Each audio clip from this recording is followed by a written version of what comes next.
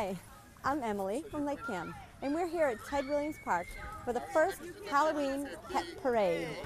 And it's all to benefit Unconditional Love Pet Rescue.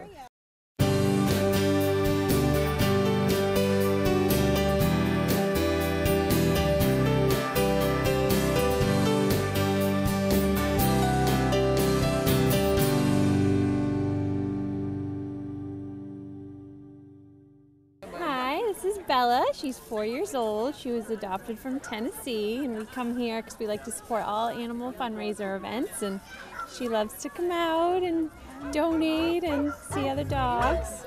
Bella.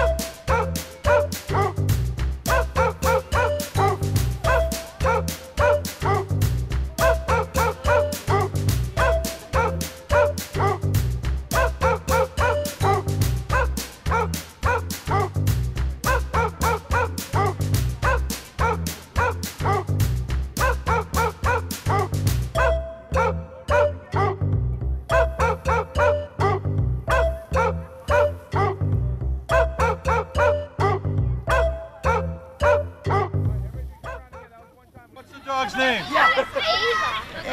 Ava. Good girl, Ava. You bark?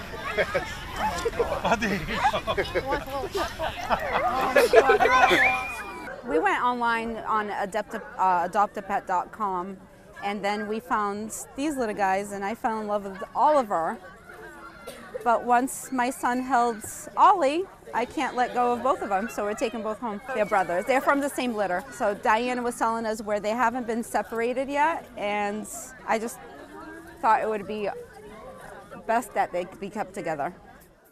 Hi, my name's Gail Trink, and I'm here at the Family Fun Pet Parade, which is a fundraiser to benefit the Unconditional Love Pet Rescue. I adopted 2 puppies from the Unconditional Love Pet Rescue this past March. Originally was just going to adopt 1, but fell in love with 2 of them. And Diane, who runs the rescue, is just so wonderful that she does, so much to educate the public about adopting pets and about the importance of spay and neutering your dogs. That I just wanted to give back and help her so that she could continue to do the things that she does. So I held this fundraiser. We had some raffles and some events for the kids. It was a great turnout for our first year. There's lots of dogs that showed up with cute costumes. Like we had a lot of great donations as far as our silent auctions. Those were a big hit in our raffle baskets. We did a 50-50 raffle as well, so it looked like we raised a good amount of money.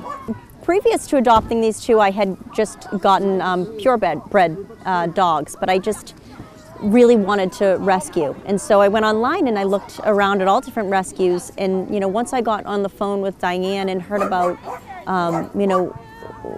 what she was doing, she does more than just the rescue. She has this whole campaign on education, and that's what I was so impressed with.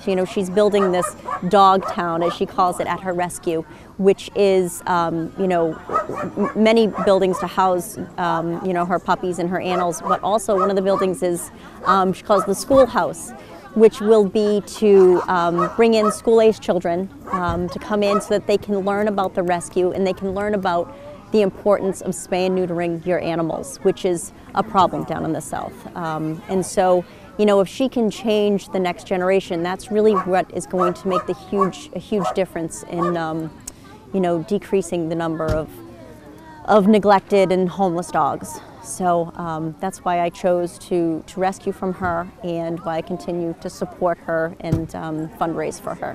This is the very first fundraiser I've ever done. I'm usually the one that attends them, and I'm more comfortable giving to a fundraiser. I'm not as comfortable asking for people to give to me. So it was a learning experience, and I've learned a lot from this event, and I think next year I already have tons of ideas, and you know, hopefully it'll be twice as big. Yeah, I love it. You know, it's good for my soul to you know, to help out animals. It's definitely my passion.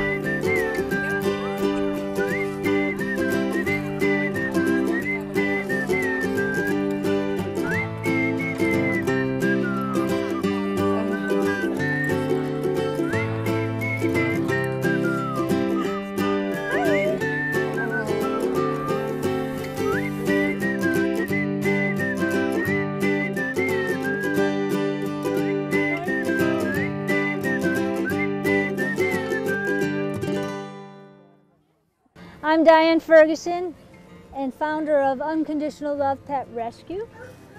We are up here today at an event mostly to bring awareness to the domestic pet problem down in the South.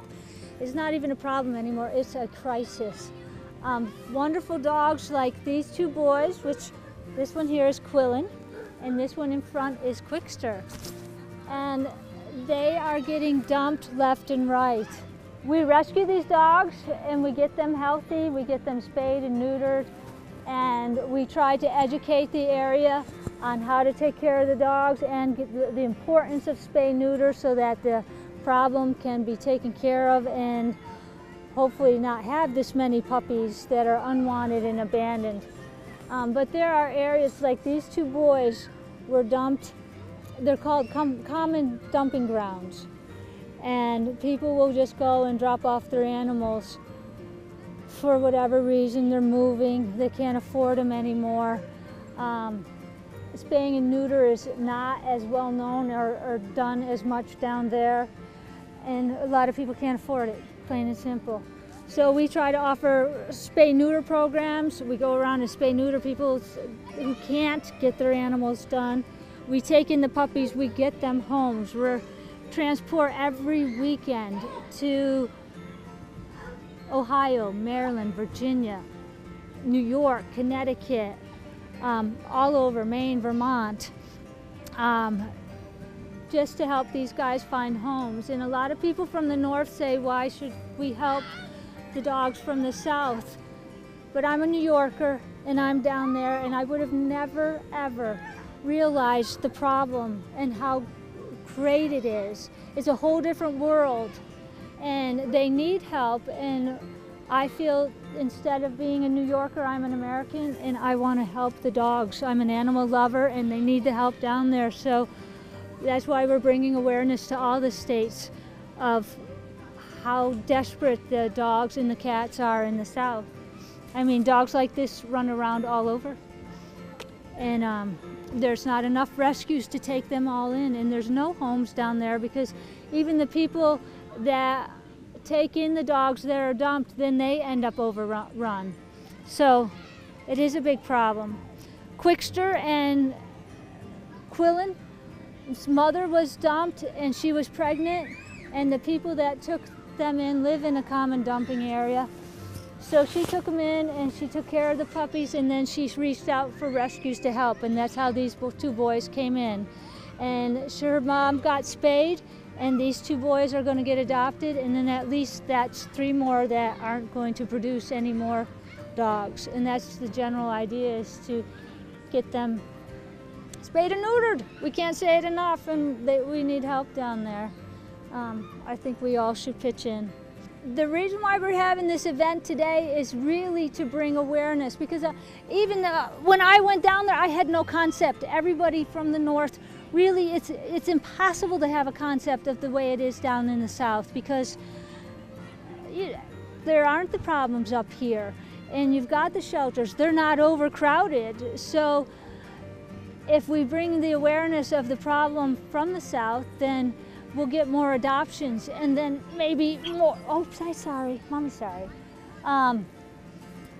Help in getting spay-neuter programs, so that the rescues that are down there can get funded, so that we can go around and get the dogs spayed and neutered and bring them up to get them homes. I know, I love you too, because these dogs are wonderful dogs. Yes. And the more people are aware, then the more help that we'll get, and then we won't have the problem down there either, because the problem is taken care of up here. So that's where the help comes, really. Plus adoptions, of course, that always helps. But really the bigger picture is education. I mean, we've got that big van, we're gonna start putting advertising on it to create the awareness of the domestic pet crisis down in the South. Because the people in the North don't know. I mean, you just don't know. I didn't. Well, I actually went down into Arkansas to be a photographer, and I went to the local Humane Society to volunteer and take pictures of their pets, and I was shocked. I was actually shocked, because you're used to seeing a pound with like maybe 10, 20 dogs in it, and there was 100. And the dogs were all in the kennels. They weren't getting fed. I mean, some of the kennels, some of the rescues, they don't have the money they need. And these dogs, they literally, the puppies were dying in the kennel.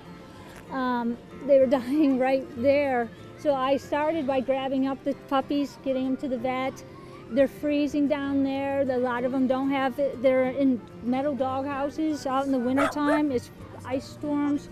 So we went around and we brought straw and stuffed the dog houses with straw. And there was a group of us that all started, and that's what got me started, was because I thought I didn't have a concept of how big the problem was. So I thought, okay, I'll get these guys helped out, and we'll get the dogs adopted out and the numbers down, and we'll be good, and I'll go. It doesn't happen. It doesn't stop. There's so many dogs down there that they don't stop coming, and that's why all of a sudden, instead of adopting, our slogan now is, we will adopt one by one and educate until there is none. Education is the key. We got to educate everybody in surrounding states and up north and west about the problem, period, and of spay and neuter, so that these dogs won't suffer, or the cats. The cat problems is everywhere also. But events like this bring the children. The children are our future. So if we can teach the children about the problems and the importance of spaying neuter, then in the future there may be a difference, because it'll be too hard to make a difference in the present. I've been rescuing for 8 years down in Arkansas, and another couple years down in Florida. And so I think I created Unconditional Love in 2010. I think that's when but I had been rescuing down there before that without a rescue of my own. I was just helping the Humane Societies down there. And we go everywhere. I mean, the problems are horrible. We go help other rescues that are overcrowded and take in their dogs and adopt out their puppies, get them spayed and neutered. So that's our main goal, is to help get the numbers down and to educate right now. There's people that are putting in applications. We don't adopt on the spot. We want to interview the people and make sure that they're good homes, and then we will finalize the adoption probably during the week. But yes, they've got a lot of attention. There's so many wonderful people here. Well, I know it. He's so anxious to go see him and play. I know he wants to go play with the children. We're gonna come back next year and make it bigger and better. So I hope we see you all then.